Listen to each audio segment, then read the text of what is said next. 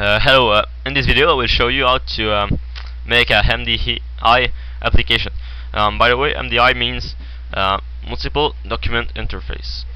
Okay, so we'll begin by setting is MDI container to true to the main forms, so form 1. And here we will add a manuscript to the main form. Where is the manuscript? Okay. Render mode to system. Okay. So this is the parent form. There will be child form into this the parent form. So we're going to create the child form. So we're going to click on the project file, on add, and on Windows form. So we'll create the child form. So form child. Okay, so this is the child form. So the child form will have a rich text box. So rich text box, and we'll set the doc property to file on the rich text box. Okay, so this is the child form, and this is the parent form. Okay, so on the menu stripe we're going to create a new tool strip menu item, name it file. So file, and in it we're going to create 3 new tool strip menu item. So new, close, and close all. Okay, so new will create a new child form, close will close the active child form, and close all will close all the child form. Okay, so we're going to create a new event handler to the new button. So click event handler. Okay, here we're going to create a new form child. So form child fc equals new form child. Okay, now we will set the MDI parent of this form child. So fc.mdu parent will be equal to this. So the parent form of fc will be this. So the main form, the parent form, and we're going to show the child form. So fc.show. Okay, now we're going to add a click event handler to the close button. So close. Okay, so active MDI child is the active form child of the parent form. So we're going to check if there is a child form. So if the active MDI child, which is the active form child, is not equal to null. So if there's an active, if there's a child form. Okay, so if there's an active child form, we're going to close it. So active MDI child dot close. And now the close all button. So click event handler and here. Okay, so we're going to check again. Here we're going to create a for each loop. So for each form in this dot MDI children. Okay, so MDI children is an array of all the child form.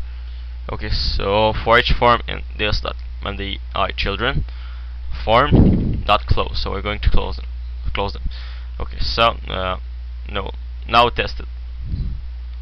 Okay, so new file. So this is the child form. Okay, look at this. So move it, etc. Another child form, another one. Okay, now close this one. Close. Okay, it's closed. Now we're going to close them all. Close all. Okay, it works. Now we're going to add a edit tool strip item to the parent form menu strip, and we're going to add cut, copy, paste a separator, and select all. Okay, now we're going to add a method to the main form. Okay, so here we're going to create the private rich text box. So this method will return a rich text box. So it will return the the active rich text box. Okay, so private rich text box, get rich text box.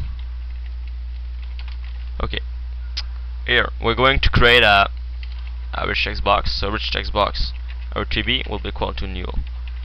Okay, now here we're going to check if there is a child form. So if type MD child is not equal to null, so here there's an active MD child, then we're going to retrieve its first control. So RTB, which is the rich text box. So RTB is equal to active MD child dot controls 0. So the first control as rich text box.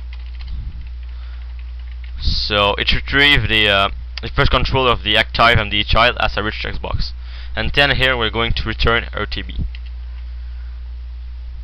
Okay, here we're going to add a click event handler to cut. So cut. So get rich text box, which return the active rich text box dot cut. Now the copy. So get rich text box again dot copy paste. The same thing. So get rich text box dot paste, and now select all, which is the same thing. So get rich text box dot select all. Okay, now we're going to test it. Okay, so create many child form. Okay, write some text on them. Okay. Okay, now if we click on cut, oh, it cut the select text in the active child form. Okay, now if we paste it here, passed. Okay, and if we select all, it select all. Okay, so everything works. And now maybe copy paste. Okay, so if we close it, and if we close all, so that's all. So if you liked the video, please subscribe to my YouTube and Twitter channel. Maybe to the next time. Bye.